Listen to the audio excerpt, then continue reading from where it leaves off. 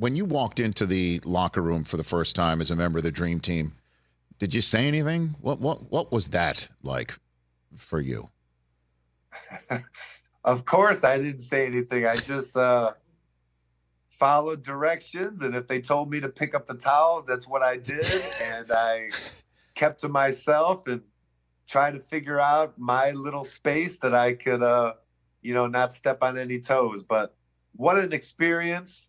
And there's so many pictures I've seen, in books and photo albums where I'm sitting next to Jordan talking to him, or he's teasing me about the Duke-Carolina rivalry. So what memories, and I wish I could do it again. I bet.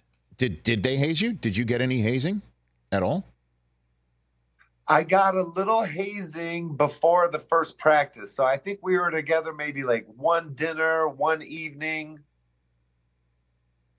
before the first practice. But after the first practice, once they realized that I wasn't going to complain, I wasn't going to cry, I could take an elbow to the chin, they all were great to me after that. So once they saw that I could handle them on the practice court and not complain and not cry and not act like a prima donna, they all treated me great. So that was your reputation, you think, walking in the room to them?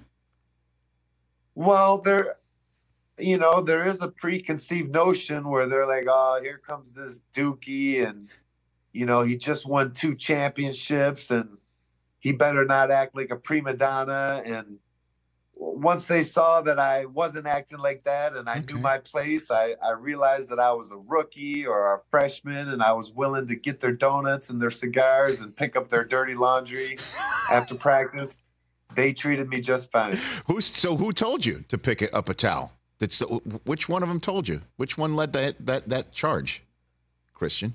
Every one of them did, but especially Barkley and Jordan. Jordan loved telling me what to do, calling me a Dookie. So they were all having fun with me at my expense, and I loved every second of it. I bet you did. Catch the Rich Eisen Show every single day on the Roku channel, 12 to 3 Eastern, for free.